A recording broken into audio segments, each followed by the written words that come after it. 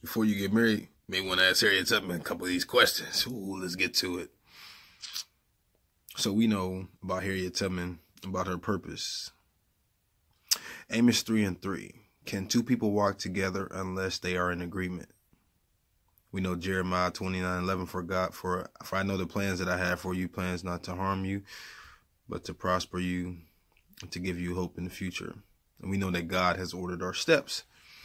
2 Corinthians 6:14. Be ye not unequally yoked together with unbelievers. For what fellowship has righteousness with unrighteousness, and what communion has light with darkness?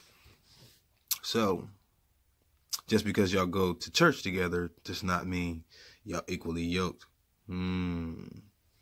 That's deep, but I'll get into that in another segment and speak on that. Deuteronomy 22:10. Do not plow with an ox and a donkey yoked together. It's not going to work.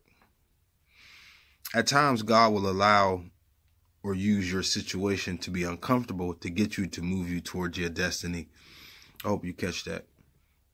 But we're talking about Harriet Tubman. So as she was young, she had caught the measles working. She was whipped. This is from harriettubman.org. There were times she had to put her toes in smoldering ashes just not to get frostbitten. At age 12, her name, Arminta, was now called Harriet. So she was named after her. Her name changed after her mom letting them know that she was old enough, so she was 12. And she was seriously injured by a blow to her head inflicted by a white overseer for refusing to assist in tying up a man who attempted to escape. At the age 25, she married John Tubman. So that's where she got her last name from. He was a free African American. She dreamed of traveling north, but when she got hit with that thing, that's when she said she started having premonitions or visions and dreams from God, and she felt like that was her purpose and what she had to do. But she dreamed of traveling north. She knew that there could be a chance that she could be sold and her marriage was split apart. So she was trying to make sure her marriage worked, and she's trying to do that. John did not want to go north. I don't know if you catch it, but now you're starting to see the picture of why I got Samuel Jackson in there. But let's get to it, man. He said that he was fine where he was at. He told her that if she ran off, he would tell her master, her own husband. See, he was free, but he was still a slave. See, that's the thing. See, Harriet Tubman said, I could have freed more people had they didn't known that they were slaves. He was free, but he didn't even get it. So I guess you're good with your free self, right? Yes, sir. So he told her that if she ran off, he would tell her master. That's where we get Samuel Jackson. She did not believe him until she saw his face, and then she knew he meant it. Yeah, Samuel Jackson. Her goal to achieve freedom was too large for her to give up, though. So in 1849, she left her husband and escaped to Philadelphia. Harriet got a job where she saved her money to pay to help free slaves. Her third trip, she went to go get her husband, but he had remarried and still did not want to leave.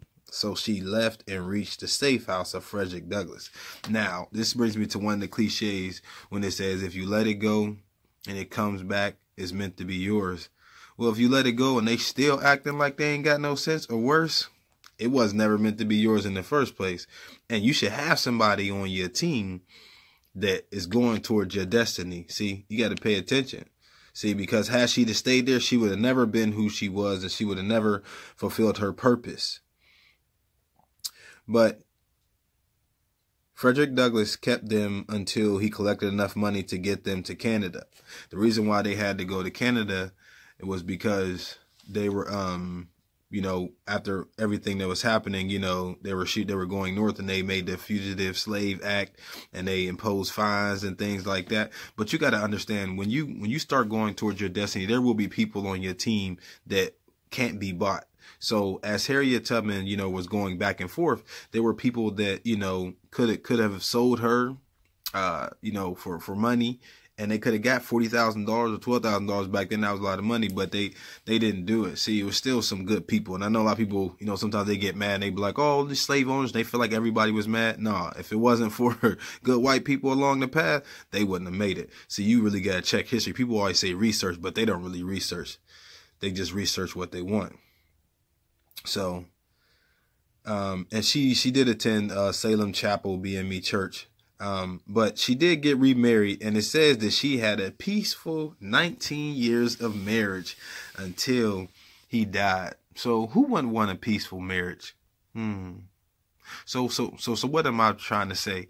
Make sure that whoever you marry or you talking about marrying, it, you know, has no problem with your destiny. That means that what God has called you to do, it should work.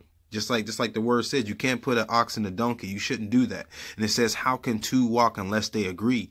So, you know what I'm saying? Because that's how it should be. And so she had to go and do, because imagine if she would have just listened to her husband at that time, she would have never did that. She would have never became a spy. She would have never became a nurse during the war. And she helped a lot of people because of her knowledge of, you know, cures and things like that, you know, even though she was illiterate, but that was her purpose. She helped so many people, blacks and white soldiers and things like that. And she was still underpaid because it was about her purpose. And that's what we got to make sure. Like I said, take a page out, make sure that you know, you talk to somebody, you know, that, you know, if you're about to get married or you're thinking about it, make sure they're in line with your destiny and what God called you to do or what you feel like is your purpose. And it should be like that. And so, you know, even with her, she had to leave and she went and did what she did and he still was down there. And now I'm thinking to myself, like, this is the funny part. Like, this is why I put the thing with Samuel Jackson, because I'm thinking like when she came back to get this fool, like he must have started trying to tell, like, listen, I'm about to go tell Massa. And so like she had to go leave, like, but he was free though. He was okay with staying down there and he still didn't get it, man.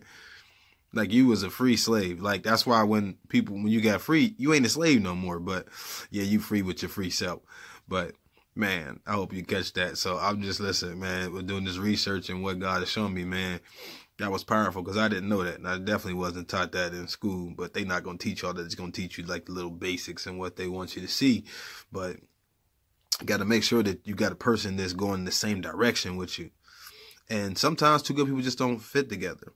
And that's not a bad thing. It's just that you don't, you know, he didn't want to go. So, I mean, just think about it, you know. But, you know, imagine if she wouldn't have go, how many people wouldn't have benefited from that and things like that. And how many people she had helped and things, you know. And also now to this day, still talking about her because we understand with her that it's not about us. It's about our purpose. So I hope you caught that. Love y'all. God bless.